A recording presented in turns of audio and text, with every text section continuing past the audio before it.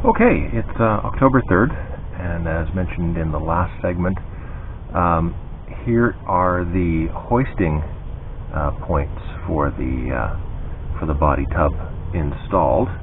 So I have them installed on both the driver's side and passenger side. Those came off quite easily, and these are installed and nice and secure.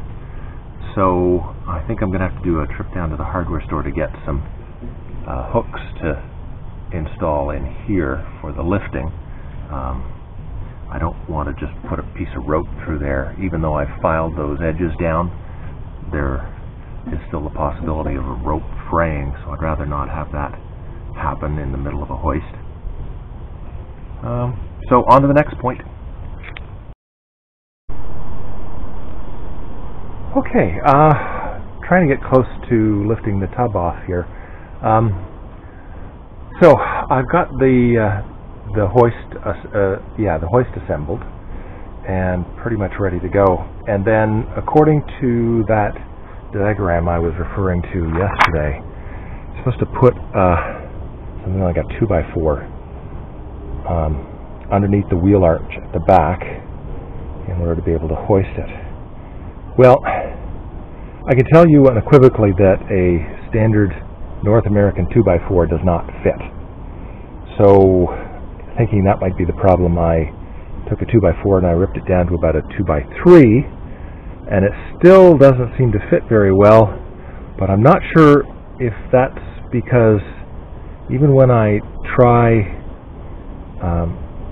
jacking up the tub from just at the back around the wheel well, the whole frame seems to come up with it, as if there's still bolts attaching the tub to the frame, but I'm quite sure that all the bolts are out.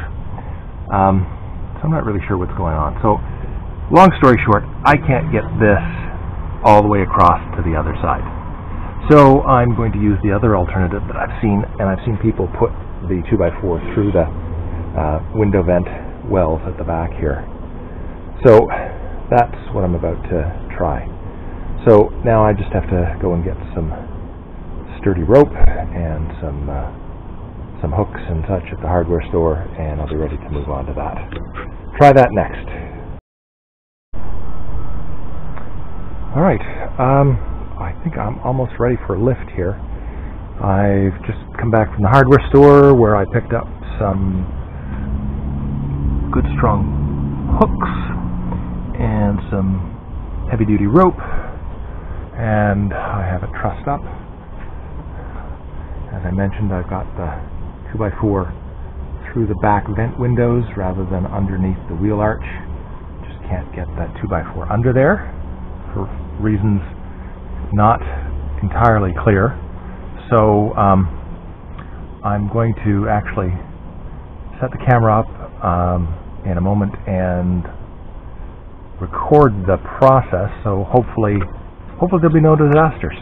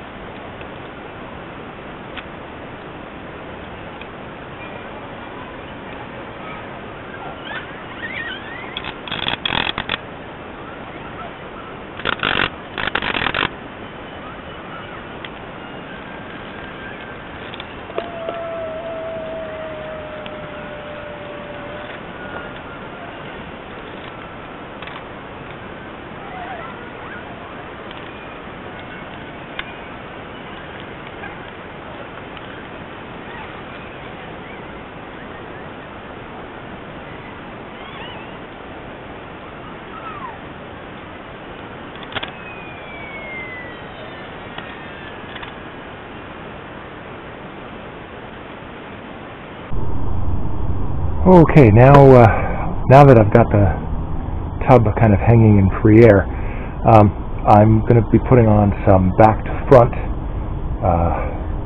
braces. So one of the things I'm doing here is this is a 10-foot 2x4. Camera at a good angle here.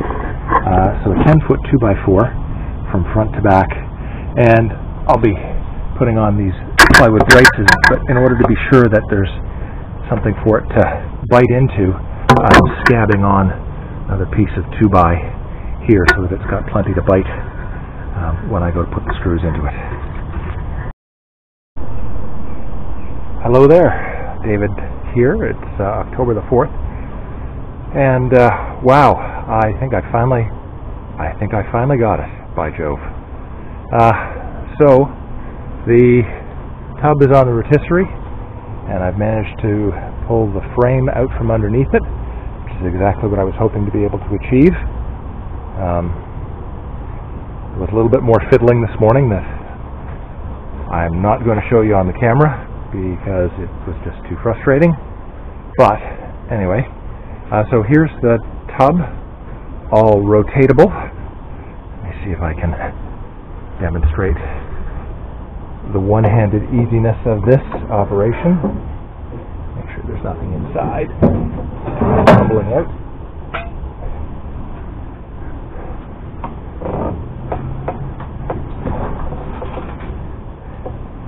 And of course there's a blockage. Of course. Oh, I see where that is. That's just on that side. It's just not quite in line. So there we go.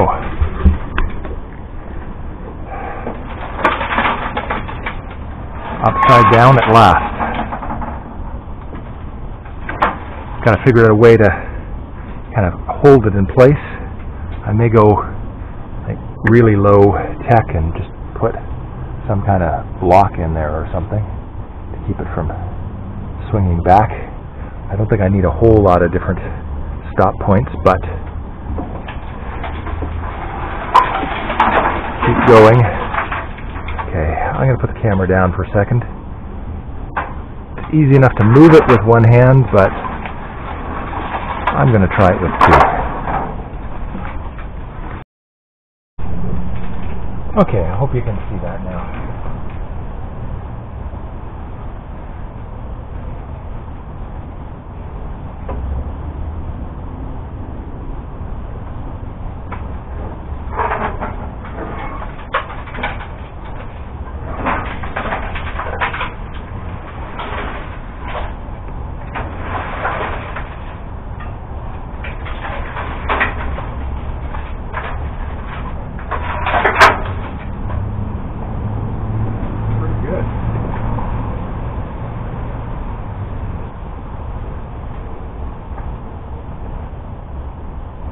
Good.